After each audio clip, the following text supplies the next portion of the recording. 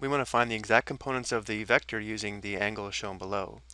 So notice how we're given the magnitude of the vector is 36, and we're assuming the initial point of this vector is at the origin, and therefore this would be the y-axis, and this would be the x-axis.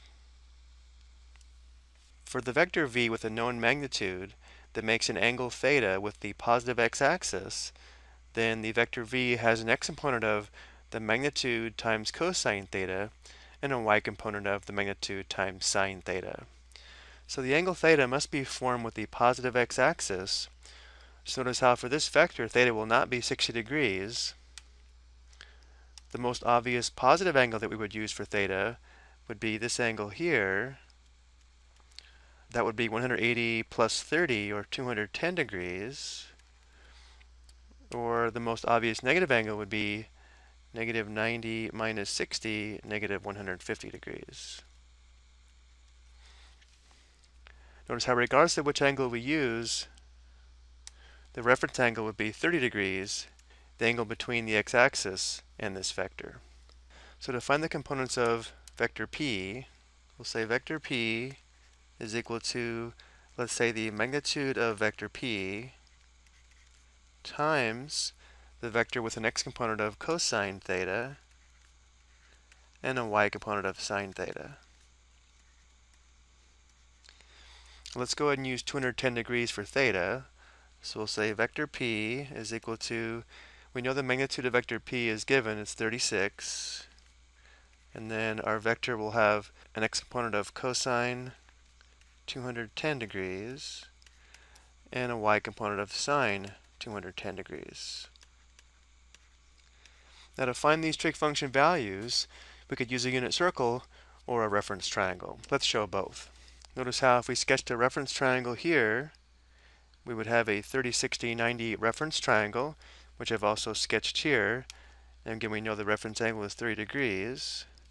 So we can label the short leg 1, the hypotenuse 2, and the longer leg square root 3.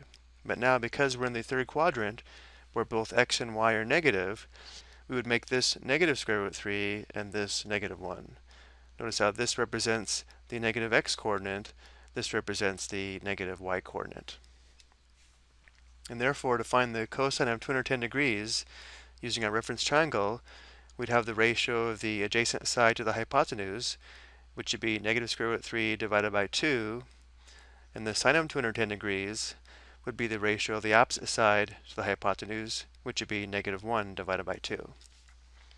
So this would give us vector p equals 36 times the vector with an x-component of, again, cosine 210 is negative square root 3 divided by 2, and sine 210 degrees is equal to negative 1/2.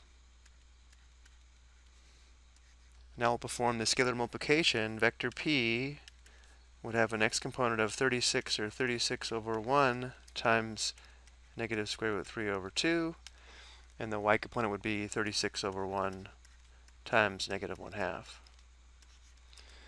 And we'll simplify before multiplying. Common factor of 2 between 2 and 36. There's 1, 2, and 2. 18 2s and 36. And the same here. 1, 2, and 2, and 18 2s and 36. So notice how the x-component would be 18 times negative square root 3, or negative 18 square root 3. And the y-component would be 18 times negative 1, or negative 18. This would be the component form of our vector p, given here on the coordinate plane. Now, as I mentioned earlier, we could have found these trig function values on the unit circle. Let's quickly show that as well. For 210 degrees, the initial side is here, and we can see the terminal side would be here.